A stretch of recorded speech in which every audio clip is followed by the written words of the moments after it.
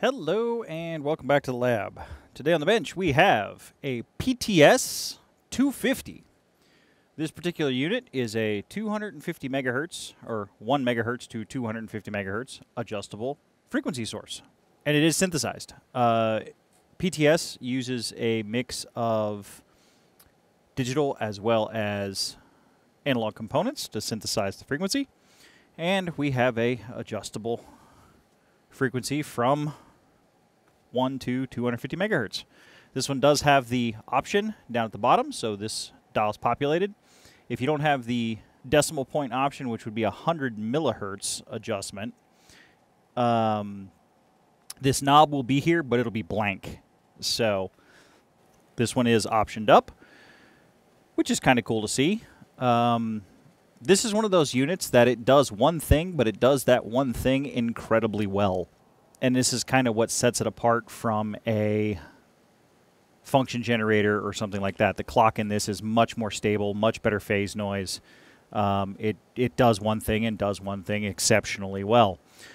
So, and that is generate a adjustable frequency. There's a meter here for dBm into 50 ohms. And I believe, if I remember right, it'll do 0.1 to it'll do 0.3 to plus 13 dBm into 50 ohm when it's working. So what we're going to do is we'll take the cover off, give it a good visual inspection, and see if it needs repair, see if it functions. If it functions, we'll get it in the lab. If it doesn't function, we'll make it function. Okay, this unit does not have the remote control box. There will be a box over here that plugs into the GPIB. We do have a little bit of GPIB, but we don't have the remote control box that on some of these units will pop in right here. No 10 megahertz out option and no main output. So the main output on this one is in the front. There's one main output. You can move it to the back. You can move it to the front. This one's in the front, which is actually where I prefer it for the bench. We do have an internal standard, external standard. Looks like whoever was using it last had it on external. And it will take a 5 or 10 megahertz clock on the input. And then we also have a 10 megahertz output. So we can get 10 megahertz out from the Timebase that's in here. But looks like this is some power supply stuff under here. Transformer and a couple of pass elements shielded, so fingers can't find the collector voltage. Let's see what we have inside. I'm expecting this to be relatively simple. The heart of this unit's obviously going to be the ovenized crystal that's going to be the main internal time base. If this thing does work, we will I'll strap it to the rubidium in the lab just so it's with all the rest of the equipment. Are you going to come out? Or do you need some persuasion? It should just slide. No, there's more screws. Haha, that's why it won't come out. Whoa, that is way more shielded than I expected. It looks like we even have a some kind of adjustable cavity here. Let's see what it'll stand up.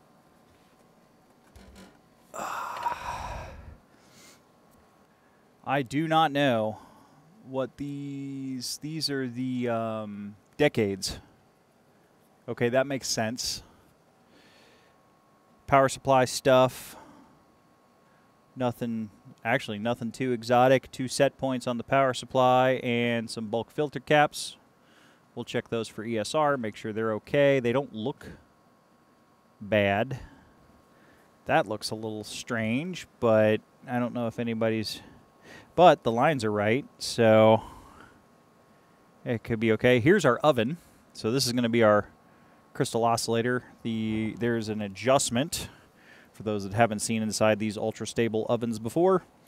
There's a adjustment capacitor right underneath this screw that if you have to set the time-based frequency, that is relatively easy to do. Actually, probably the easy way to set that would be hook it up to the 10 megahertz output and then just frequency counter it to as close to 10 megahertz as possible.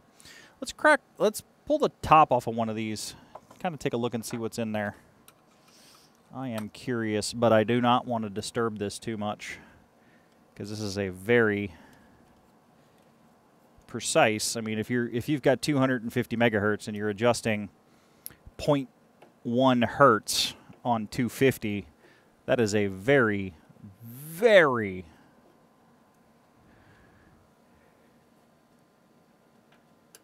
minuscule adjustment in terms of. I just want to pop the cover off. Okay, so I noticed there were some screws on the top side that were holding in those blocks, and I decided it was going to be a better idea not to disturb those if I could help it.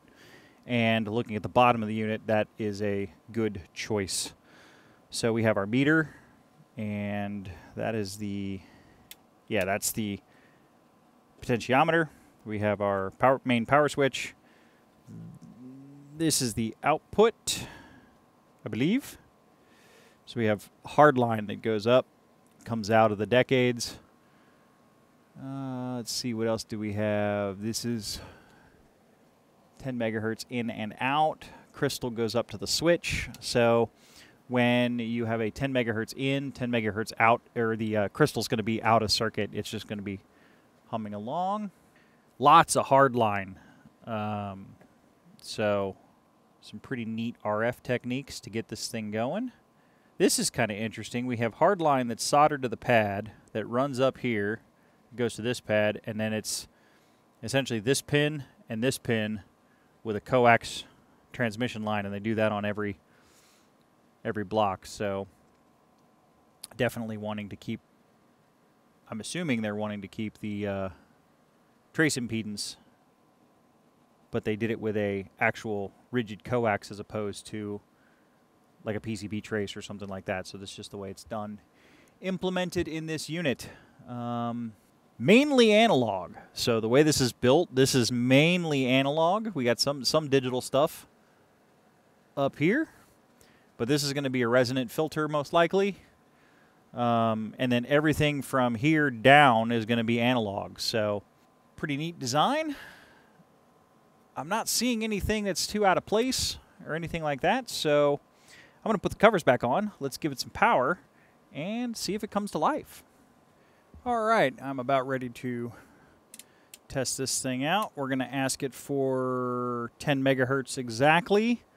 I have the attenuator off, so it should give us full power out. We have a 50 ohm terminator going into the 7603. And the 7603 is pumped up to this frequency counter, so we'll be able to see the frequency. I have the 5345 looking at the crystal output.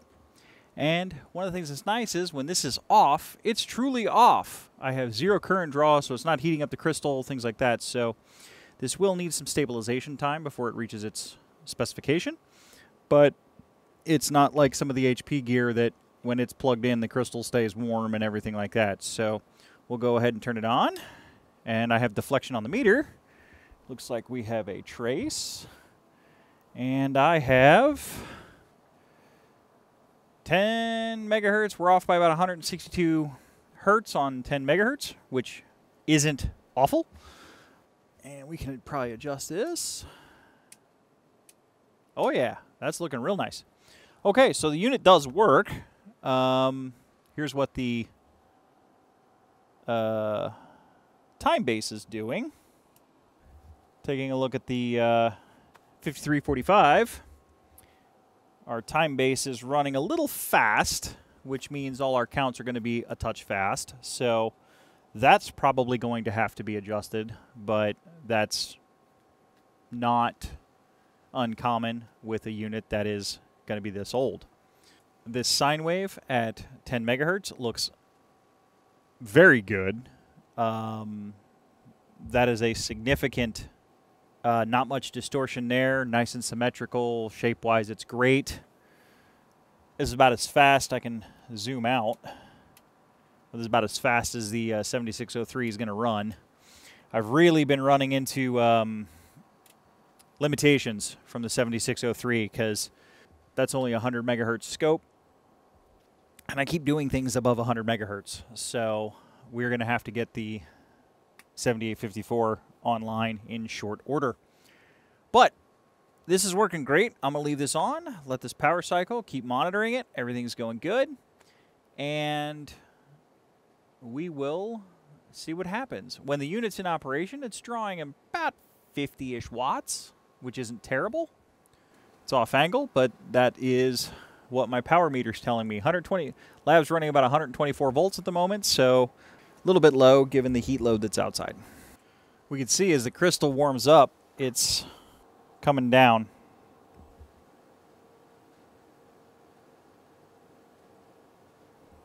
So it's getting closer and closer to 10 megahertz, which is good, which is what we'd expect.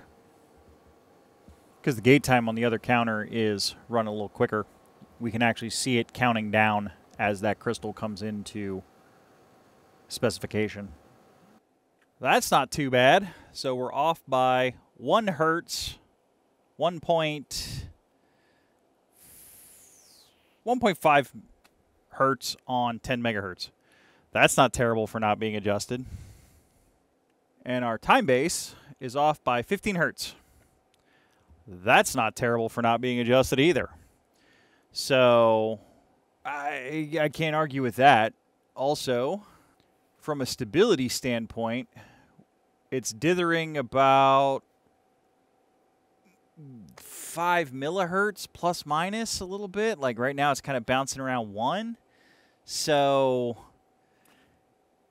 and the other thing that's really impressive about this is free running. It's not locked, it's stabilized to the GPS, it's not hooked up to the rubidium, nothing. This is free running. So the Timebase in this thing is amazing. All right, well, it deserves a cleaning. So I'm going to get to cleaning up the front of this thing, pull all the stickers off, get everything all done up, and then we'll tweak the Timebase, but that's really all this thing needs. Well, that cleaned up exceptionally well. I was not expecting the front face to come that clean, but that one, well, the proof is on the camera. So I am happy with that. Let's crack the unit open and tweak this Timebase. All right, I have the Timebase piped into the best counter we have in the lab. Now this one, the Timebase is on my rubidium lab source, so this is the most accurate counter we have here in the lab, which does prove that the internal reference on my 5345 needs to be tweaked as well, because it was saying it was 15 megahertz. No, it was saying 1.5 megahertz on 10 megahertz, and this is 4.3. So really not that bad, but this agrees exactly with my 53131A. So we're going to go with that. We're going to see if we can tweak this a little closer to 10 megahertz. The adjustment we're doing is just through this hole. There's a flathead tuning capacitor in here, and I'm using a non-inductive ceramic and plastic screwdriver to do this adjustment, so we don't get any induction effects from the tool actually tuning. All right. You guys tell me when I hit 10 megahertz.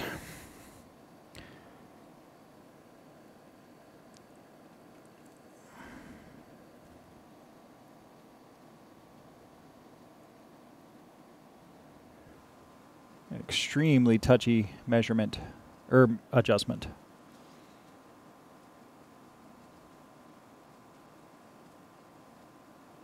Too far?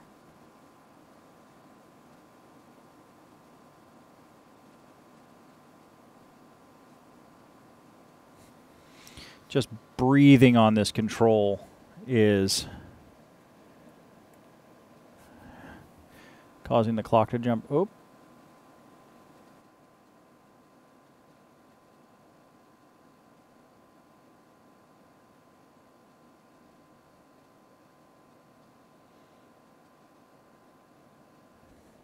Just the weight of the tuning tool is putting it up about 32 millihertz. I want to come down just a touch, right about there. All right, so our clock is off by 24 millihertz on 10 megahertz.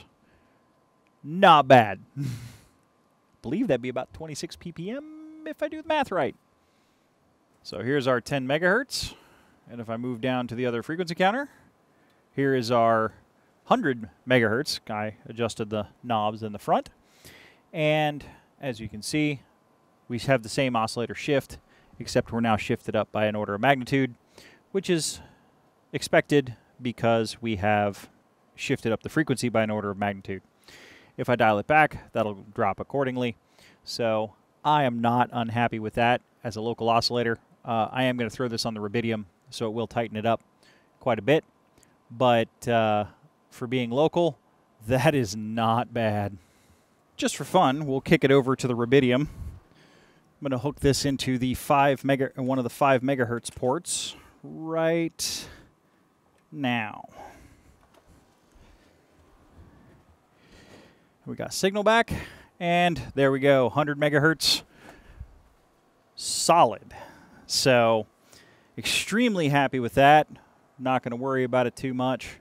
It's one of the reasons why I want to distribute the central clock to all the RF gear in the lab, is so I don't have these little inconsistencies in the clocks stacking on top of each other, causing measurements to go a little funny. I'll base everything that I can base on a 10 megahertz standard. I want to hook up to the 10 megahertz standard. We are going to be doing some things on the rack, or on the shelving that's over to my left, where there's a lot of gear on here that has 10 megahertz inputs that needs 10 megahertz to be distributed. So we're going to take a look at getting that where it needs to go and taking care of things. That is one of the problems with unstable clocks, jittery clocks, things like that. As you take frequencies and you scale them up, the error multiplies. So if you 100x or if you 10x the frequency, the error 10x as well. If you 100x the frequency, the error 100x's as well. So this is why some of these clocks, the stability and the accuracy of some of these time bases is so critical to the lab. Thanks for stopping by the lab and taking a look at this PTS 250. If you're liking the content, hit the subscribe button, the notifications, and the bells, and do all the YouTube things so you'll be notified when I release future videos. If you'd like additional content in a hurry, check out the Patreon page. Patreon's running a little bit ahead on videos from YouTube. As of right now, there is nothing behind the paywall, the recording of this video, but the support from the patrons helps make the channel possible. So if you'd like to support the channel, help me get more videos up on YouTube, take a look at the Patreon page, see what's out there, and hang around. If you have any questions, comments, or concerns, hit me up in the comment section. I read all the comments on all the videos, and I love talking with everybody in between video releases. With that, as always, more is on the way, and I will see everybody in the next video.